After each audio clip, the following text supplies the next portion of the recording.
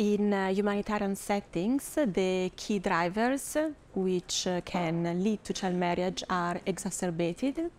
Some examples of key drivers are, for example, poverty and lack of access to income-generating activities for families, and for girls, lack of access to education, but also lack of alternatives to child marriage.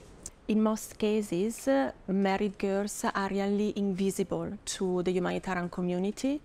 They are isolated, they are confined at homes, and because this practice is accepted within the community, it's very difficult for them to come into contact with services. Also,